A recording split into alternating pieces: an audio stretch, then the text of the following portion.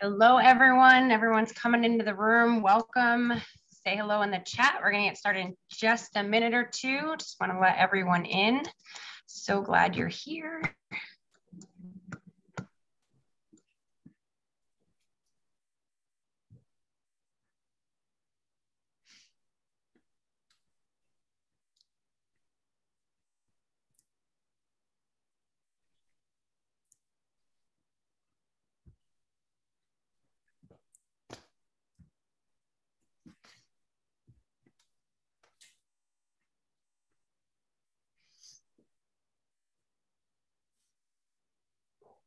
The number continuing to go up. Welcome, everyone. Be sure to say hello in the chat. You also want to make sure you change that setting to panelists and attendees if you want to share with everybody in the room.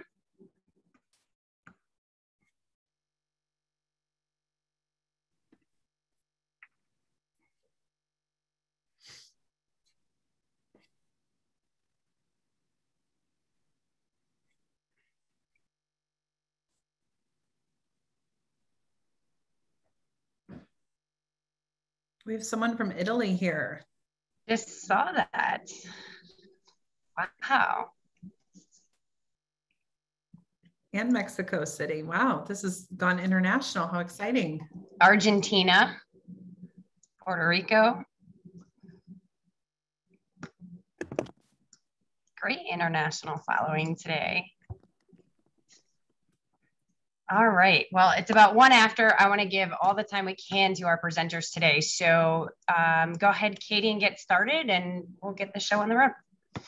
Fantastic. Welcome, everyone. I am thrilled to welcome you to Insights 2021, exploring the shifting role of the Insights professional. I'm Katy Emerson, Vice President of Customer Success of the real-time market research platform, Suzy.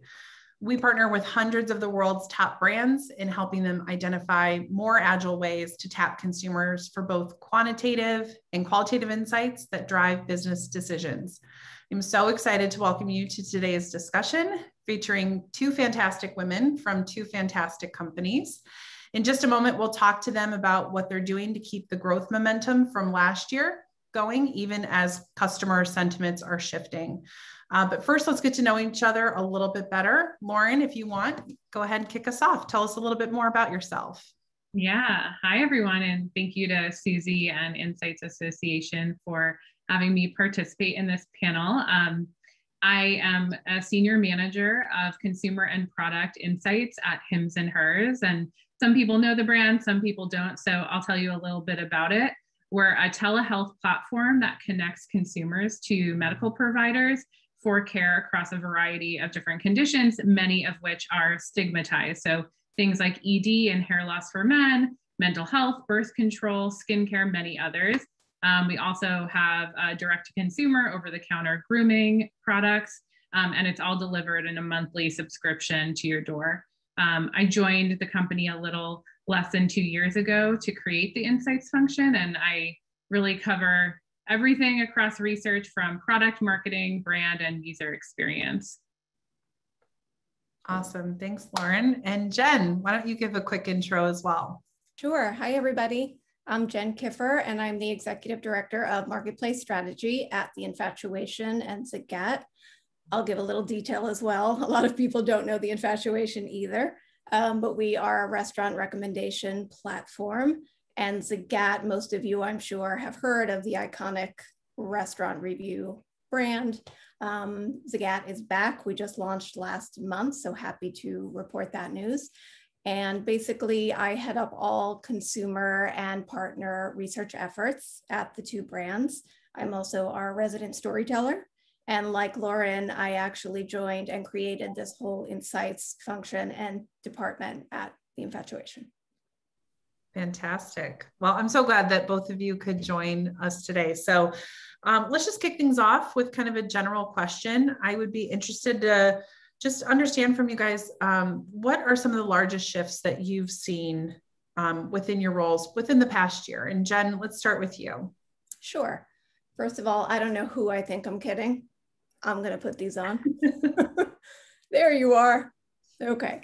So yeah, the last year obviously has been a whirlwind. And I think more than anything else, it just really, really catapulted data and insights to a whole new level. It was so critical to our business to be able to tap into consumers at every step of the way last year. I mean, we are, like I said, a restaurant recommendation platform. So when the pandemic hit, we were, pretty wiped out from the get-go as restaurants shut down. So insights became increasingly more important and critical to making, our editorial strategy decisions and our events decisions, and they informed every business decision we made.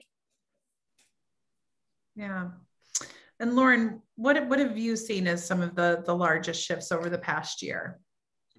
Yeah, I think prior to joining Hims and Hers, I was on the agency side, and every year it felt like my clients needed research faster, more in a more agile way. They wanted it to still have the same quality, and it was hard to figure out how to keep up with that. And then, moving into this year, I feel that pressure more than ever. It feels like I need to be delivering, faster than I ever have before.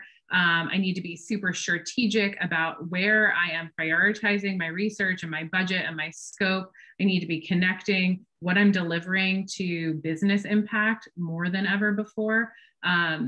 It feels like this last year, yes, we've had to have such a pulse on the customer and the consumer, but it has to be within this lens of, okay, well, how does that impact our business? What was the outcome of that research? And that nice to have research just isn't doable anymore. So this year for me has just been thinking about how do I get faster and better and progress insights even more than I have in the past. Yeah, and I think that's so interesting and something that I've heard quite a bit from some of our clients of that nice to have versus the need to have. So I would just be curious from you both, what are some of those like absolute need to have table stakes at this point? Yeah, I can start. For our business being a subscription business, being still a new business, Hims and Hers has only been around for 3 years. So we're still quite new in the space. And the need to have research is really around who is our customer today? What do they love about our brand and our offering? And how can we find more customers like them?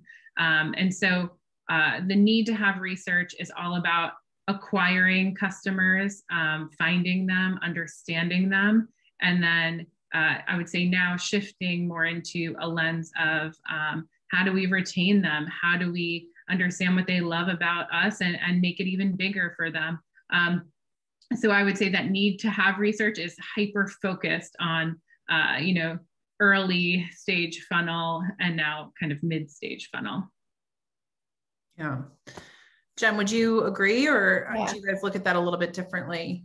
Yeah, no, I agree with that 100%. On top of that, my role is kind of twofold. So while I do consumer research for our brand, we also do a lot with our advertising partners. So I think the must-haves are really all of that research that leads to ROI. We're a smaller brand, we're playing with bigger brands. We're talking to the same clients, we're buying for the same business. We need to prove, our worth. So I think that's really the must-have in our space right now. Yeah. So I think this is something I've heard from a lot of our clients. It's conversations that I've been having with clients for the past year, is just that, insights folks have been brought into a lot of new conversations. The role of insights has actually really been elevated within the past year. So I would just be curious to understand if that's been the case for either one of you, and what are some of those new conversations that you're being brought into across your businesses? Jen, I don't know if you want to kick us off and start. Yeah, it's interesting because like I kind of said before, I'm an insights role, but I'm also a brand storyteller and brand positioning. I think it's so essential to be in those bigger conversations to understand the big picture. And, my role is not to churn out some numbers and deliver it. It's to really, distill the information, find the story, see the bigger picture. So I think, our roles have expanded, and we need to expand our roles to remain relevant and to grow. Yes, definitely. And I think like within the restaurant industry, we've seen that industry in particular has had some of the most drastic impact and transformation. Oh, yeah. So I just would love to understand, the impact and how you're approaching insights specific to restaurants. Yeah. So yeah, as we all know, restaurants were among the hardest hit. So like I said, the rug was kind of pulled out from under us pretty early on last year. And just to give a little background, we needed to, I hate this word, but we needed to pivot our entire editorial strategy because, again, we are a restaurant recommendation platform, and the majority of the content we were producing were restaurant guides and reviews. That wasn't happening anymore. So how do we still give our community that useful service, that witty point of view, that trusted advice that they come to us for when the world just turned upside down? Excuse me. So, kudos to our amazing editorial team, but we really had to rethink everything. And so, again, for those not familiar with the Infatuation too much, our guides a year ago, they're situational at heart. So it would be something like 32 places to go eat in your gym clothes, or where to go when your ex calls, or, you want Italian and your mom's coming into town, where to take her. So it was things like that, which all went away. And it quickly turned into being really useful at this time. And the places in your neighborhood that were doing delivery and takeout, the places, the restaurants that are selling groceries. We had our our resident bartender, Brian, one of our editors. He was a bartender at La Bernadette in New York City. So he had this great expertise, and he quickly whipped up this Instagram series, Cocktail Hour, where he taught our community how to make the perfect cocktails at home. It was all about elevating that at-home experience and helping them through all of this. On the other end of that, we have a really big experiential business. We do tons of events throughout the year, and that all went away, same as restaurants, and we had to figure out pretty quickly how to turn that into virtual events. So I think by the end of March of last year, we had created our first wine school virtual event series. And all of this, everything that I'm talking about, stems back to insights and the conversations that we were having with our community the entire time.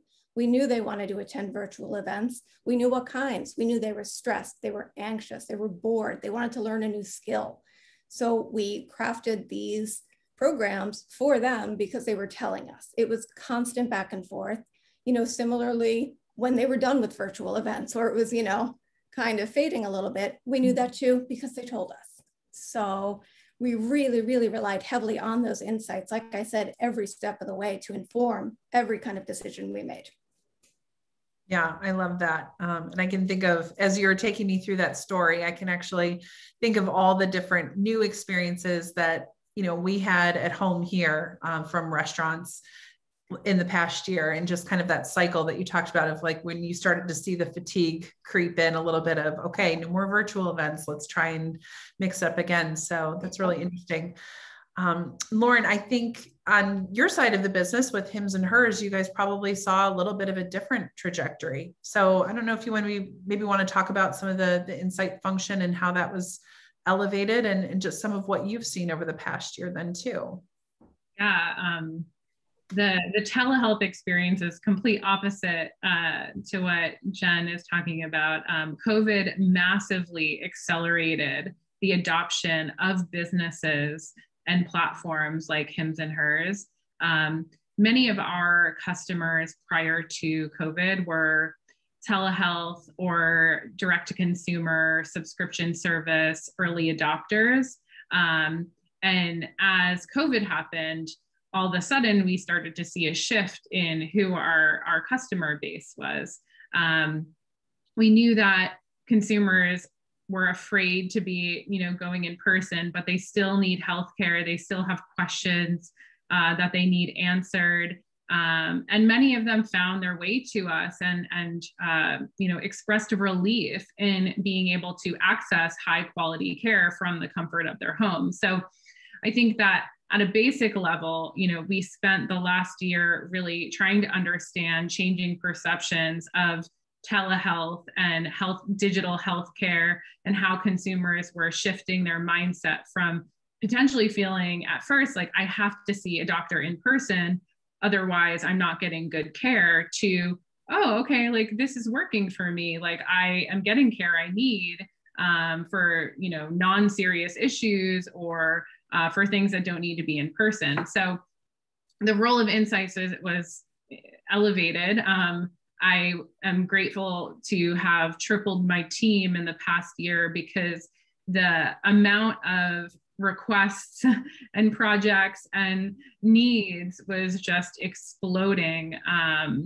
And I think a really good example that brings that to life is we were tapped into consumers. We were hearing from them that they were stressed out, they were anxious, they were burned out, they were depressed, and they were feeling really alone. And so we launched a mental health category, I think in April of 2020.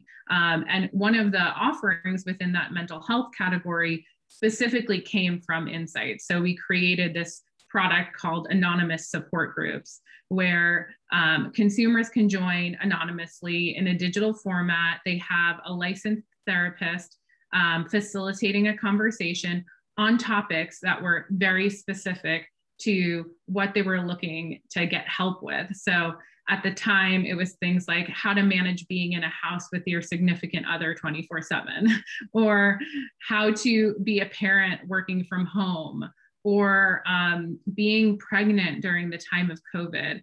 And these were all things that we sourced from consumers.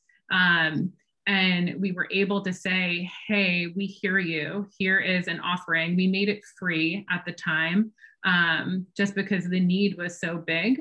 And ultimately, this offering helped introduce consumers to, paid mental health offerings down the line. So yeah, I think that the shift has really cemented the need for Insights. And then we've been able to really deliver on consumer need by staying super tapped in during the past year.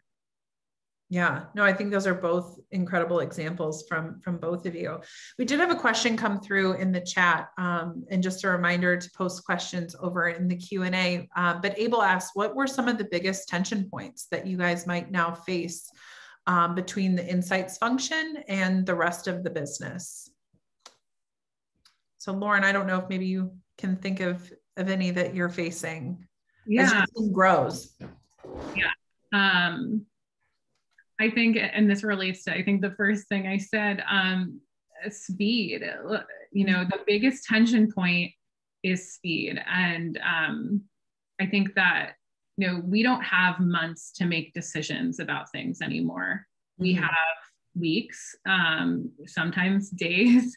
And so in order to really ensure that the consumer perspective and the consumer voice is integrated into that decision, we need to flex and find ways to do that. And so time is my biggest tension point. And I think, I am very thankful to work in an organization where everybody is, extremely open to consumer insight. They want more and more and more. It's really a matter of how do I make that happen? So that's my continued tension point within the larger business. Yeah. Jen, anything you'd add there? Yeah, totally agree with that. Time, 100%. Also, bandwidth. I am still a one-person department. As I mentioned, when I joined the Infatuation, there was no Insights person or team. So I'm still working on growing that. But, I had mentioned to Katy and Lauren yesterday that I spent a good deal of my career at Condé Nast, which had seemingly endless resources in, both human form and research tools. So coming to a smaller brand, it's a challenge, both from, like I said, a timing perspective and just sheer bandwidth, and it just makes us really up our game, and we have to be more creative, and we have to be more nimble, and we have to be the best partners to our clients that we can. And we have to be a little scrappy. And I think that, scrappy is not derogatory. I take pride in my scrappiness because I deliver the same quality of work that leads to those, meaningful, actionable insights. But it is a challenge every day, for sure. For sure. Yes. And we talk a lot here at Suzy about, agile and DIY and, really kind of taking that. People used to say quick and dirty, and it's so much more than that. And I think I love what you just said there, as far as, scrappy is not a bad word. It's not a bad thing. It's about like really kind of pulling in your resources and making the most of them. One during a time where there is a huge shift in consumer behavior and consumer, really wanting to understand that sentiment. But also, just in the roles and the experience that you both bring into your organizations, coming from large insight functions and then really building out those roles. So I know we've been talking a lot about like the past and also a little bit about, what both of you have done to shift. But let's think about like where we are today. And so I think like one thing that I personally have been very encouraged by is how many coworkers or clients have needed to reschedule meetings because they are out getting their vaccine or it's the day after the vaccine. So we definitely have seen, this accelerated over the past couple of weeks, months, especially. Just be curious to understand from both of you how much has the vaccine rollout played a role in how you're thinking about insights in the consumer now? I can take that one. Great. Obviously, for the restaurant industry, it's all good. The more vaccinations that get rolled out, the more people feel comfortable dining out again. And it's like for the first time, we're kind of seeing the light at the end of the tunnel. So much so that we are actually bringing back, after a short hiatus, our big EatsCon Food Festival this fall in New York City. So obviously we have been monitoring consumer sentiment around the idea of being in a big space like that. And so far, everything is looking really positive. We're going to continue to monitor that in the next months. But it's really exciting. And it's kind of like the first bit of good news that things are opening up again. And, hopefully things will continue on this positive path. But for us, it's only good things. Great. And Lauren, what about you and the business at Hims and Hers? How are you guys experiencing just the shift in what's happening right now? Yeah, I think that what's interesting is like, I don't think anybody has an answer to what telehealth becomes once we all go back to in-person living. I think that for us, it's about continuing to monitor sentiment, understanding and acceptance of telehealth and digital healthcare. We feel really confident that people who have used telehealth are going to continue to use it regardless of being vaccinated or not. I think it's more about understanding how do we evolve. What is the role between an in-person doctor and a telehealth platform play? How do we continue to be there for consumers as they go back to in-person healthcare? So yeah, I don't know what the answer is yet. I think we have to wait and see, but we'll be hand in hand with consumers as we continue to see the rollout of the vaccine and how it impacts healthcare. Yeah. And Jen, I know one thing that we were talking about earlier this week too is just, how quickly do we expect consumers to kind of fall back into their comfort level? We talked about, that first big step of going back into a restaurant and actually being in a large space. So I just would be curious to understand, have you guys experienced or taken a look at, I know you mentioned doing some research around that, but just be curious to see what you're hearing from consumers. Yeah, I think everybody is getting really ready to get back out there. Yeah. We just started scratching the surface. I don't think it was time until now. So of course we asked these questions months ago, which is now irrelevant before all the vaccines.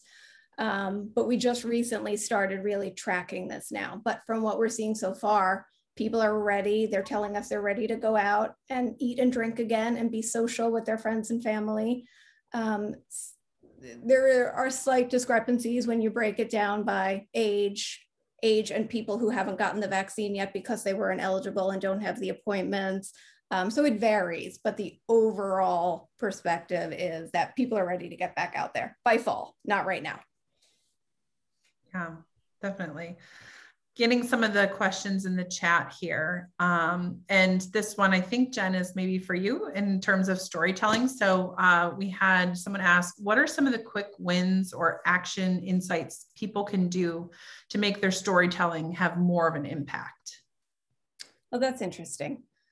Number one, believe in what you're saying and say it with confidence. You know, it's like you are the owner of all of this data and you are closer to it than anybody else. So you have to be the authority and really sell through that point of view. I'm not saying don't listen to anybody else's perspective, but you really need to take ownership of it, see the big picture. Like I said, you know, I'm like, I hate to say this, but I'm kind of research light, meaning I'm not an analyst. I don't claim to be an analyst. I am not, you know, doing huge deep dives.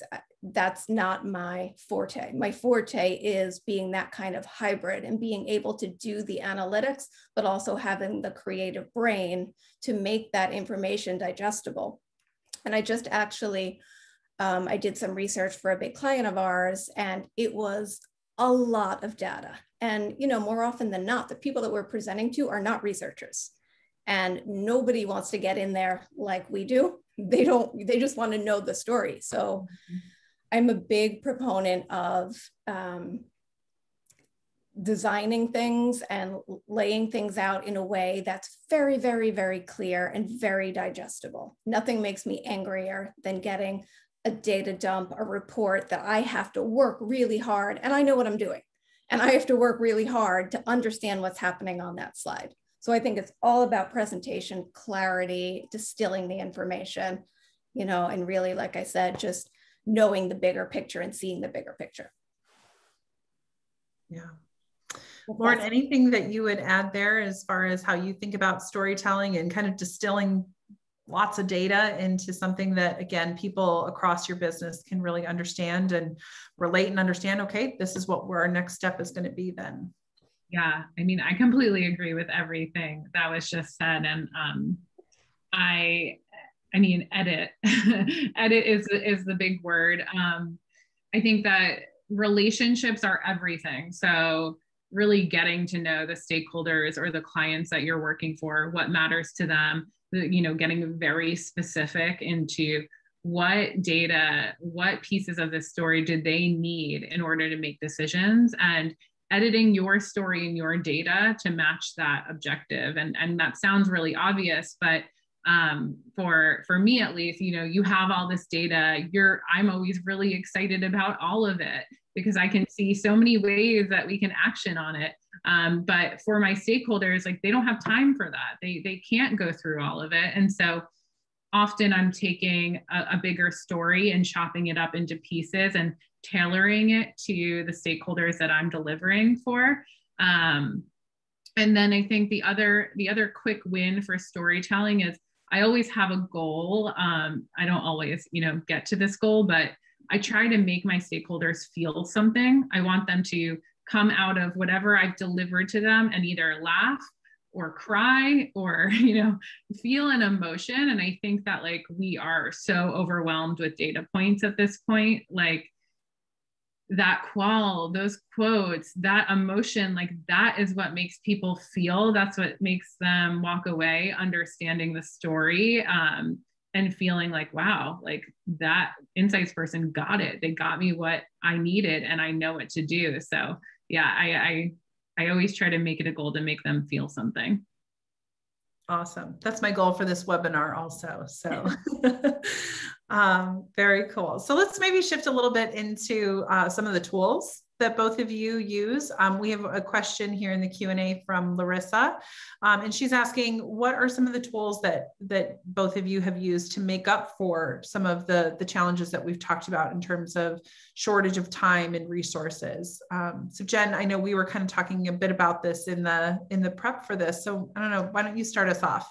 Yes, I had to ask permission if I was allowed to really talk about Suzy in such a positive way, because I believe it. I didn't want it to sound rehearsed, but we were fortunate enough to sign on with Suzy right before, I believe it was right before or right at the time of the pandemic. So it couldn't have been timed more perfectly.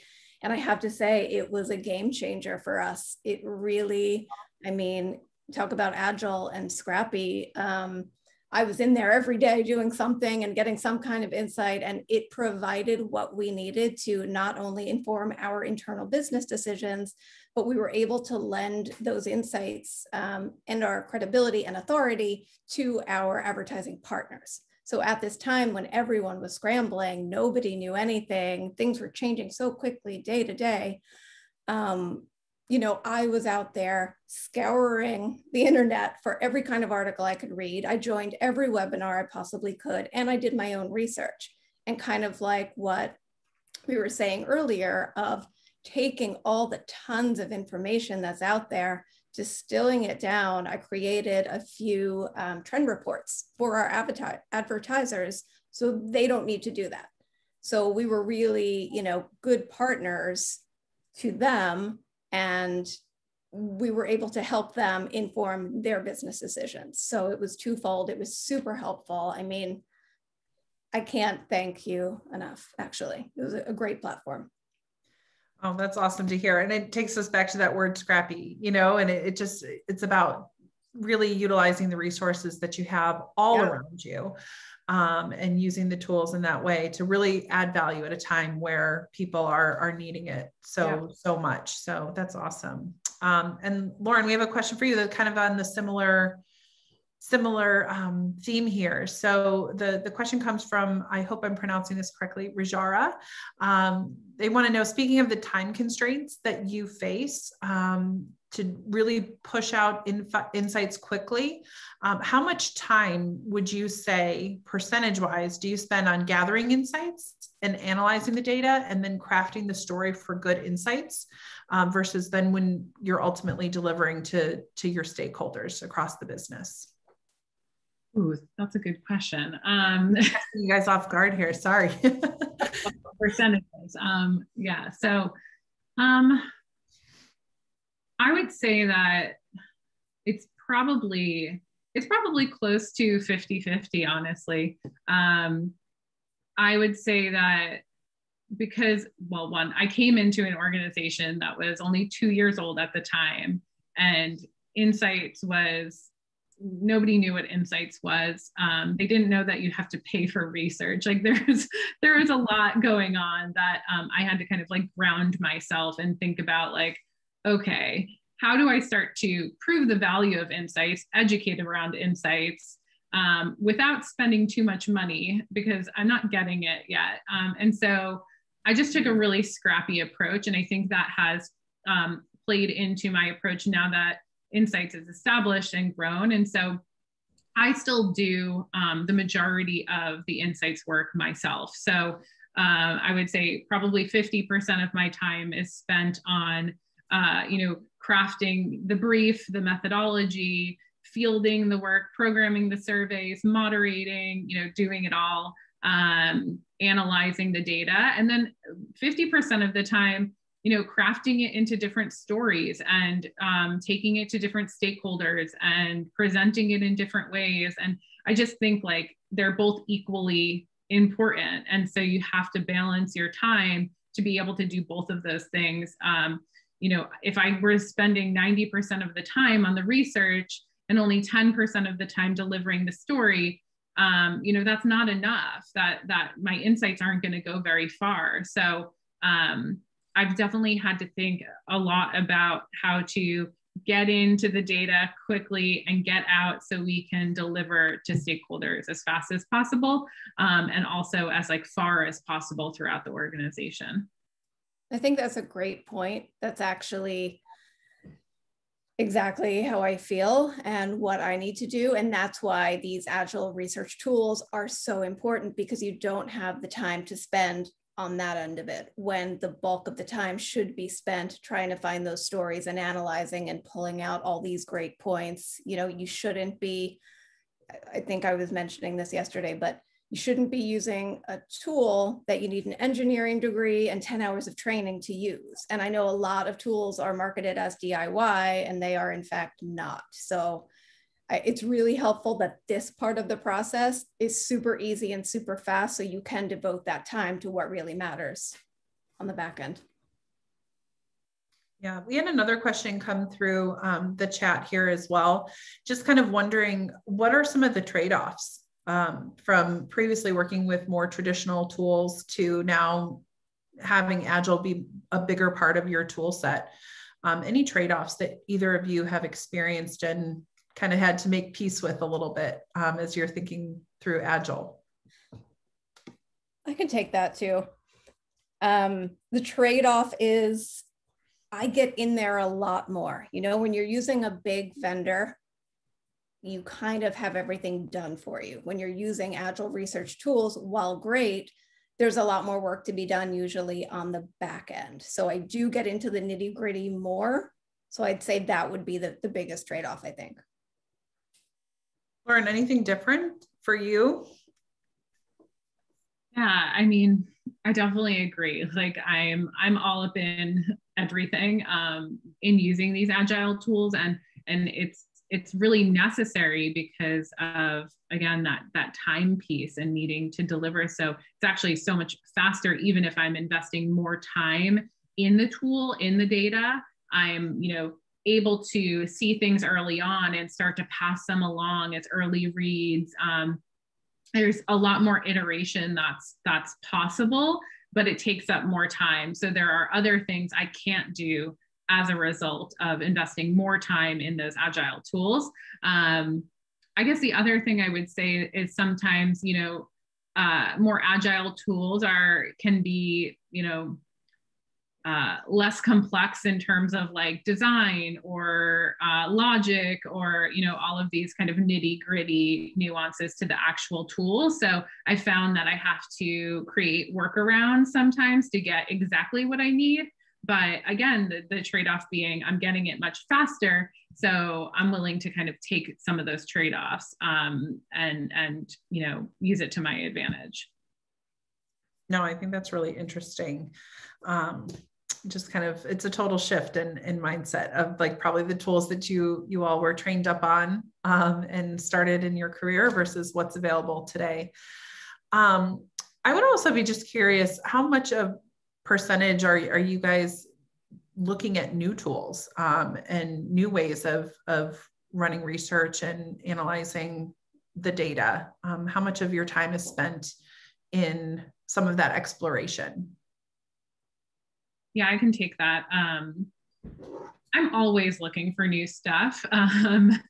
I feel really strongly about innovating within market research. I think that like we are at this really critical point in our industry where we need to rethink. And I think the last year has enabled a lot of that to happen, and it's only going to continue to happen. So I would say I'm always keeping an eye out on research vendors who are offering new ways of working that fit my needs of research today.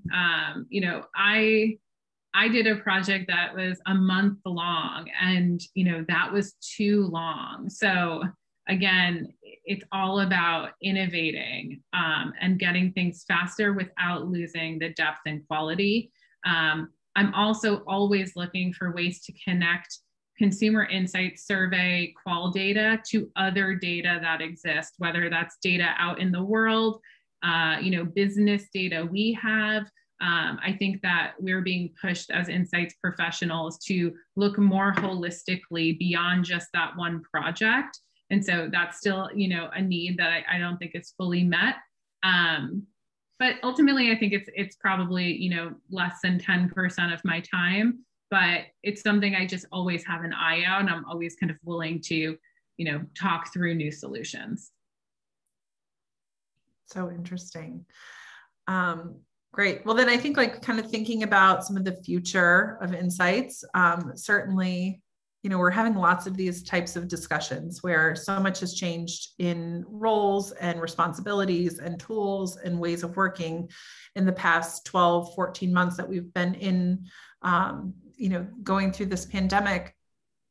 I know both of you are tasked with a crystal ball and needing to have a crystal ball in your day-to-day, but what do you think as far as where the insights professionals are going to be? What are you looking for 3 to 5 years from now? How do you think the roles will be different?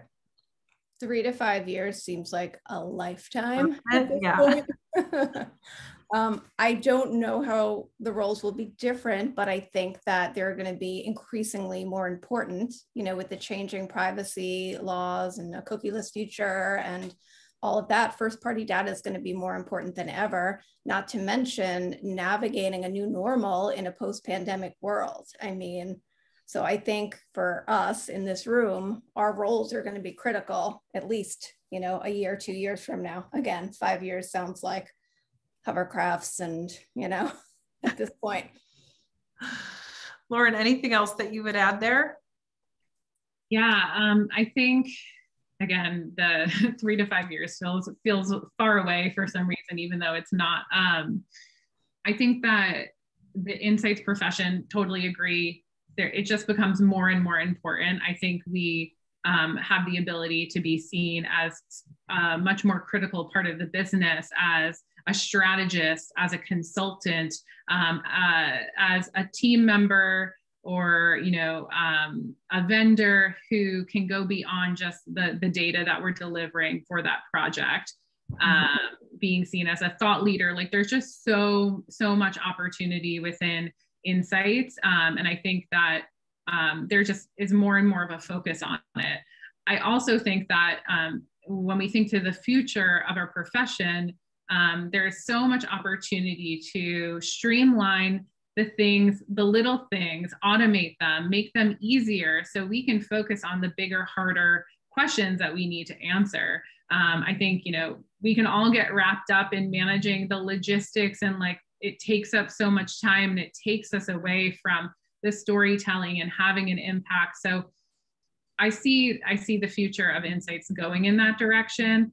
I think, like I mentioned before, seeing a more holistic view of the data outside of our surveys, being kind of pushed by our businesses to look at that behavioral data, look at that business data, tell the bigger story. And I think that will be pushed to humanize humans more.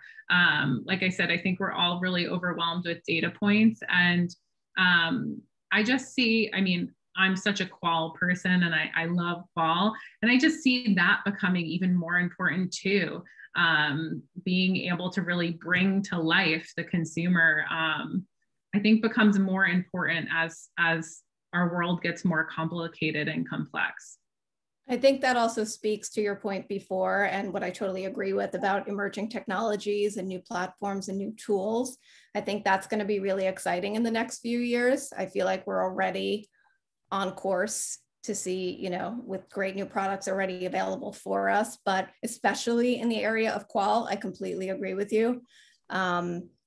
Getting more deep and meaningful insights and connecting with these respondents, in a more authentic way, so they don't feel like, the traditional email survey that feels like you're taking a test that's 25 questions long and you're bored out of your mind. We still do it, don't get me wrong, but maybe that will evolve into a more organic way of, getting this information. So I think there's really cool things on the horizon, and if any vendors are on this call, I will talk to anyone. So I'm super interested in new tools, like Lauren said. And I do think that's the future of this profession.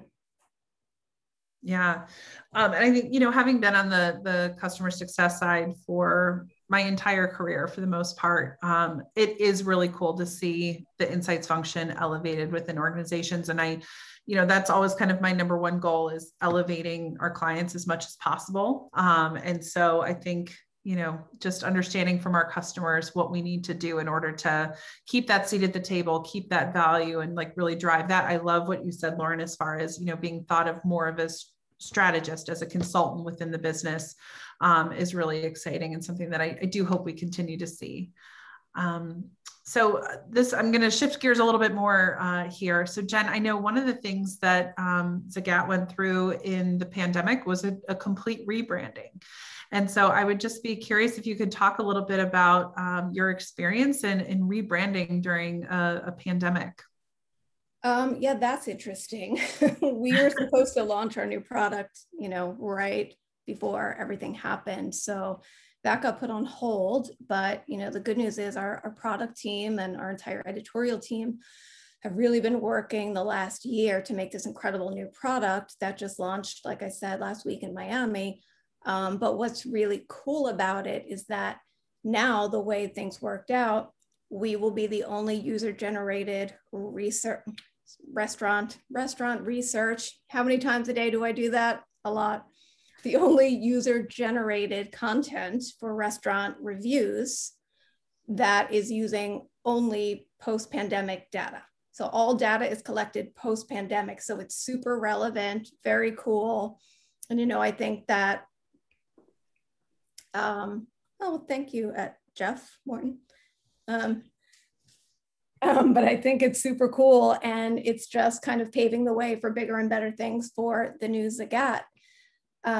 We also, at the beginning of the pandemic, I want to say it was June, we launched our Zagat Future of Dining study. And this was meant to, help with restaurant advocacy when restaurants were struggling so much, and to bring awareness to the situation and get people to support and get, government to support restaurants. And we did this study to almost 7,000 diners across the country, weighing in on everything about their current habits when it comes to dining, ordering in, when they'll feel comfortable going out again, why. Like, we went really deep, and we got tremendous responses. And what was really overwhelming was the amount of support and the love that people have for restaurants. And I think that one of the good things to come out of this pandemic is exactly that. It's kind of like an awareness and a reminder of how much restaurants and the industry mean to us all, especially in New York. You live your life in a restaurant, in a bar, and like I said, the support that people were coming forth with is really amazing. And I hope as the industry continues to rebound and rebuild in the next year plus, I hope that consumer support really continues.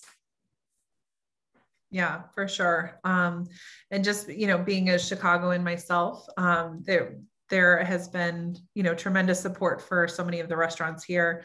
And it's been pretty cool to be able to say, yes, I've dined in a yurt, I've dined in a greenhouse, I've dined in an igloo this past year. So there's lots of cool experiences that have come out of this as well. And Lauren, same question for you, as you're just thinking about, branding throughout a pandemic, anything that you would add to what Jen already shared? Yeah, I think in terms of branding, I mean, we've definitely shifted a bit in how we think about our brand.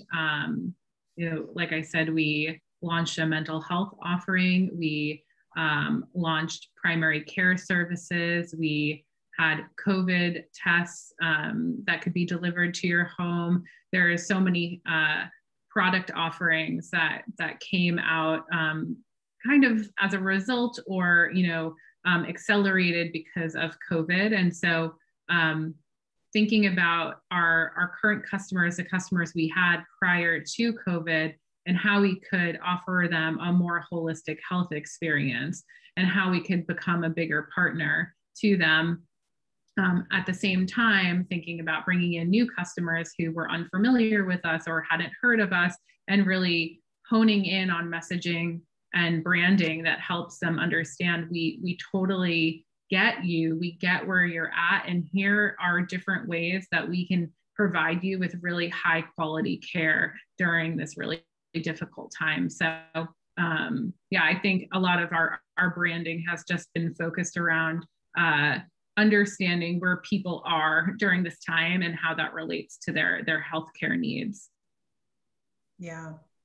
We had another question come in through the chat here as far as what's the most exciting challenge that you're trying to crack as it relates to your consumer?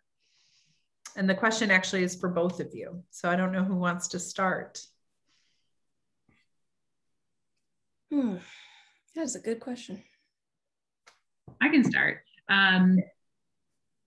I think that the most exciting challenge is a lot of what I've been talking about is as we think about the future of healthcare, what does that mean for our offering and telehealth and really becoming a partner to people in their healthcare? We know that traditional healthcare, there's a lot of flaws to it. People hate waiting online at the pharmacy. They hate waiting in the doctor's office. They have questions, outside of their appointment that they want answered. And there's a lot of ways that our platform and our services at Hims and Hers can solve for those pain points. And I think that the challenge right now is how do you create something that doesn't totally exist yet? And how do you do that in partnership with customers? How do you create a long-term relationship with them through a telehealth offering? And how does that complement traditional in-person healthcare experiences? So yeah, I think the exciting thing is there's not a clear map for what that looks like and what is going to work best for customers, but absolutely something that we're working on figuring out. Awesome. Thanks, Lauren. Jen, anything you'd add to that? In a very different situation, what we've spoken about before, what's exciting for us is that restaurants are coming back and the industry is coming back. But something that we've been doing over the past year is really expanding our content. So, we started as a purely restaurant recommendation platform. And now over the past year and into the future, we're really kind of expanding the breadth of our coverage. So we're doing more recommendations, more product recommendations, of course, in our area of expertise, food and restaurant and cocktails adjacent. We're not going to be recommending, cosmetics. But we will be doing things like the best gifts to get, your coffee drinker friend, or the best glassware to make those perfect cocktails. So that's exciting. We're kind of expanding that editorial coverage. Great. You guys, the hour has absolutely flown by. We're almost at time here. So I want to make sure that I get to a couple other questions in the chat here. And this one kind of helps to wrap us up a little bit. We had the question come through from somebody of what is your best advice or even resources for a recent MBA graduate that has accepted a role in Insights?